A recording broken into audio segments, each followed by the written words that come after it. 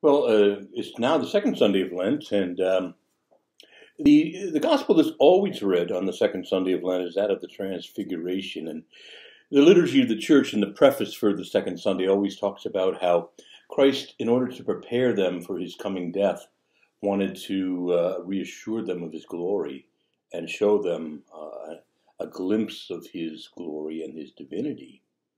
And this was meant to strengthen them for the trials that were shortly ahead as they're making Jesus' final journey to Jerusalem. And so this is the kind of reason that is always on the second Sunday of Lent that we read a version of the Transfiguration. But I think for us, pastorally, it's also good for us. In Lent, we also, I think, try to look to and embrace and accept that in our life there are trials, there are crosses, there are difficulties.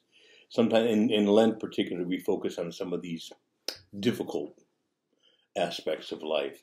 And to see here today that there's a kind of a pattern of our life. And Paul describes it in the second chapter of the Corinthians, 2 Corinthians 4, I think it's verse 10. And Paul says that we are always carrying about in our bodies the dying of Christ, so that also his rising or his life, his risen life, may be manifested in us. So again, here's the pattern.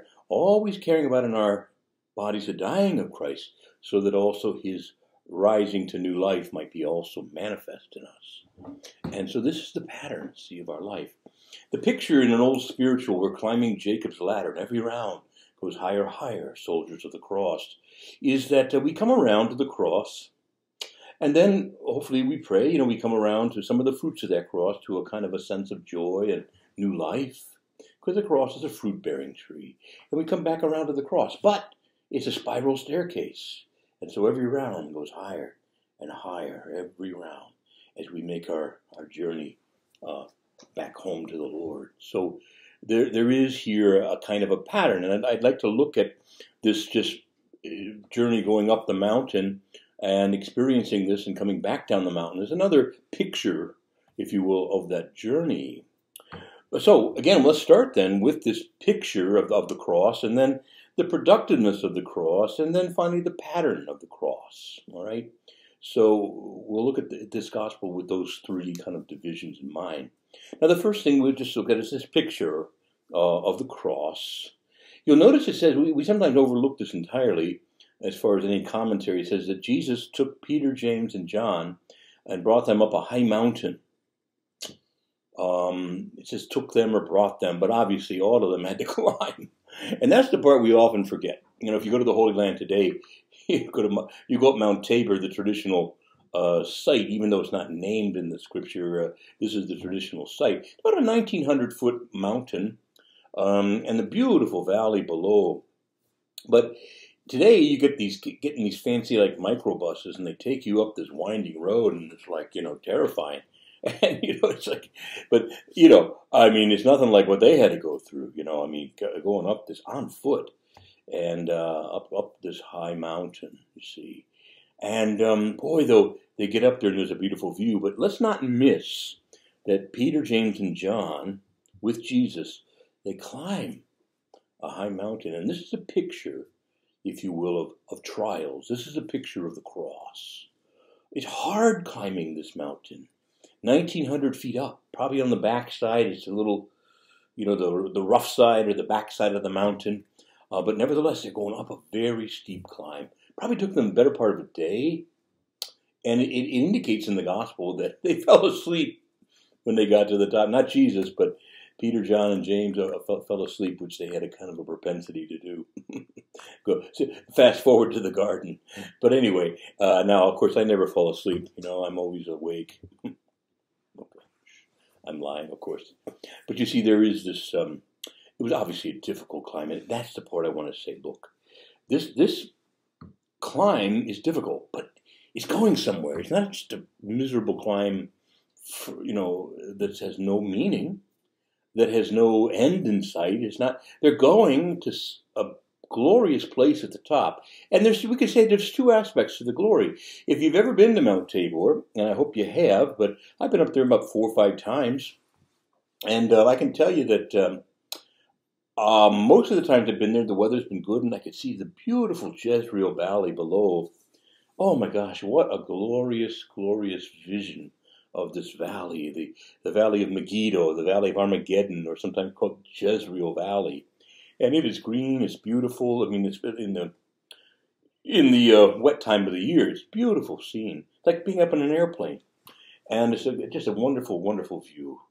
And just that view is like, wow, that's got to be worth the climb. And so there they are. But something even greater, the glory of the Lord is shown. We'll get to that in a minute. But you see, in order to enjoy this vision of the Lord's glory, and also this beautiful vision of the creation, that you have to climb. But it pays off. See? Now, in our life, we often undertake crosses. Some of them just come to us. Crosses of suffering, loss, grief, maybe financial difficulties, crosses of aging, health. Okay. But there are some crosses that we intentionally take up because we know that they will bear fruit.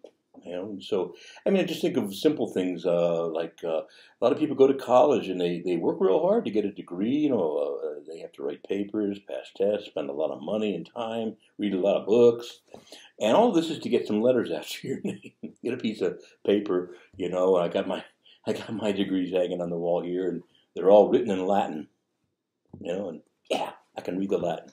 But again, all of that is just a way of saying people spend a lot of time and money to get these, degrees because they see that it will pay off. It'll open doors, You see the idea. Or again, so many of you who listen, I'm sure you've raised children, or maybe you're in the process of that, or you will one day, soon enough, raise children. And again, raise them right, and they'll turn to bless you. But it's hard work. It's hard, hard work. Or again, someone who learns to play a musical instrument, It's a wonderful thing, a wonderful gift, and once you've mastered it, it can be a source of great joy. But learning to play that instrument, that's a lot of work, a lot of time, a lot of practice. Or again, maybe one final example would just be the whole idea of an athlete, and they're either just going for their own personal best, or maybe they're an athlete who's good enough that they could actually, win some renown and fame, even to go to the Olympics. And so they get up every day, they try hard, they train, they pummel their body. And why? Because they know that this inflicting, if you will, or taking up a cross intentionally will give good things to them. It'll open doors. It'll put them in better shape. It'll help them learn or play an instrument, or you get the idea. Okay, so there is this climb in life, right? And so we're going now to the second point, and it's where we move from, if you will, the picture of the cross to the productiveness. I've really already introduced it. The idea of the productiveness of the cross, that the cross is really a tree of life. If we're faithful, even our most painful crosses can bring us new life, can put sins to death, bring us humility. There's a lot of fruit that can come from the cross. And there's something about this that we know instinctively, even if at times we resist it. So again, we see there's a productiveness. Now, St. Paul puts it this way, in the same place that I read you earlier. He says again, 2 Corinthians 4:10, he says, we're not discouraged. I'm sorry, he starts by saying, we are always carrying about in our bodies the dying of Christ, so that also the rising or the new life of Christ might be manifest in us. And he goes on to say, therefore, we're not discouraged.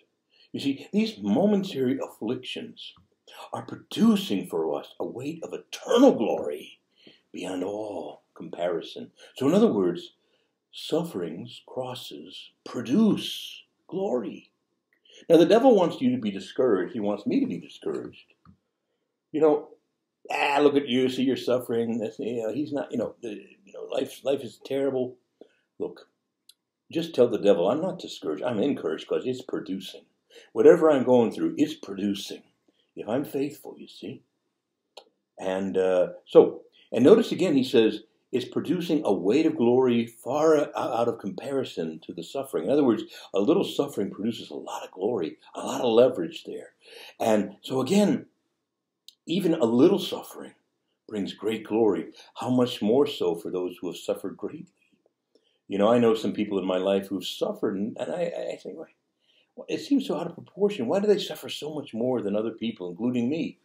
But I tell you this much, if they're faithful, I'll have to get an appointment to meet them in heaven. They'll be close to the throne, close up there near the martyrs, And I think of my sister Mary Ann. She was very, very sick with mental illness, and eventually she died from it. But I think someday I'll have to get an appointment to meet her in heaven, because she loved the Lord, but she was sorely afflicted by schizophrenia. And so I think, again, to put her suffering in perspective, her suffering, which is much greater than what I've ever suffered, produced for her a weight of glory way out of comparison. Don't necessarily look down at all on people who suffer or are poor or who are suffering. Look up to them. Encourage them to stay faithful. Jesus says many who are last are going to be first in the kingdom. And why did he say many, not all? Because faith is the component. We should summon them to faith. Look up to them.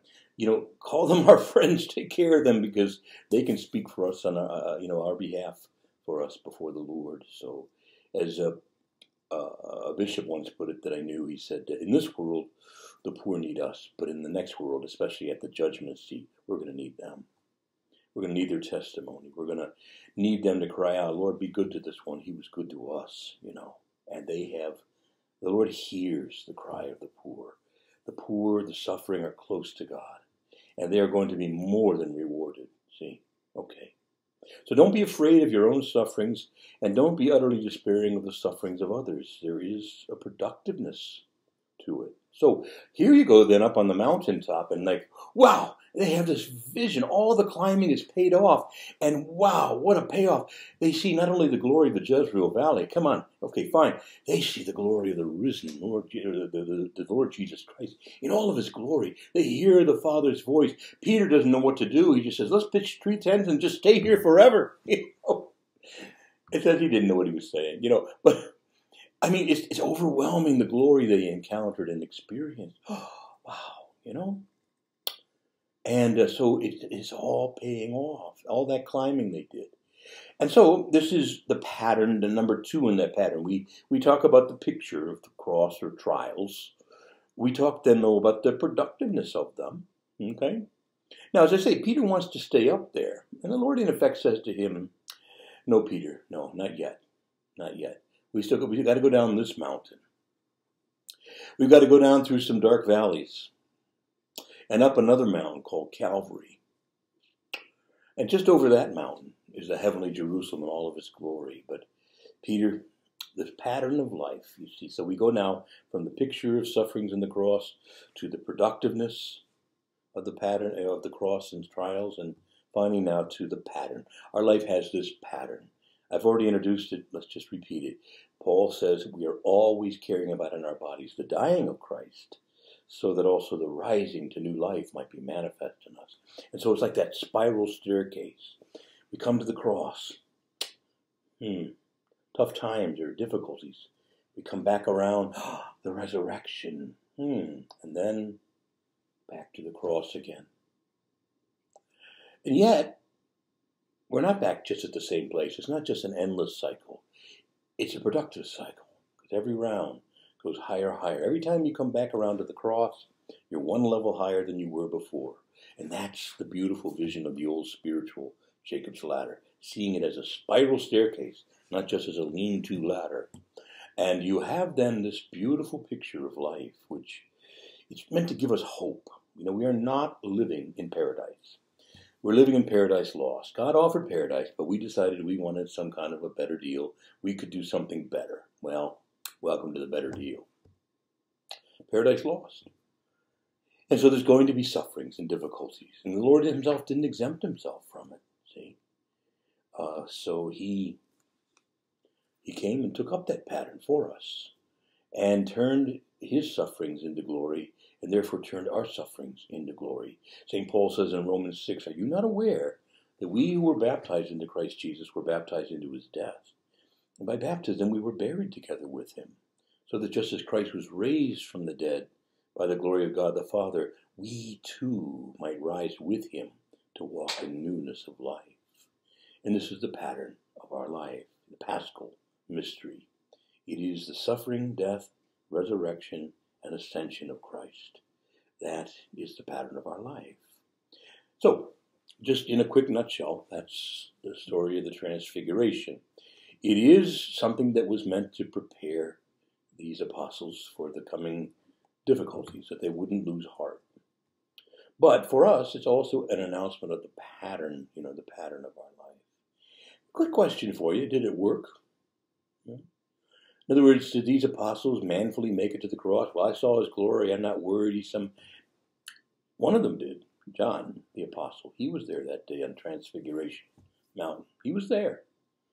And he was able to persevere and go all the way to the cross with Christ. Peter and James kind of bailed out. All right. So, 1/3. It's not zero. He got through to one. One of them was prepared. But for us, we want to, again, take heed. When you're going through stuff, we're all going through stuff. Don't be too discouraged. Suffering is going to be miserable because that's the nature of suffering. Don't like it. But don't be too discouraged.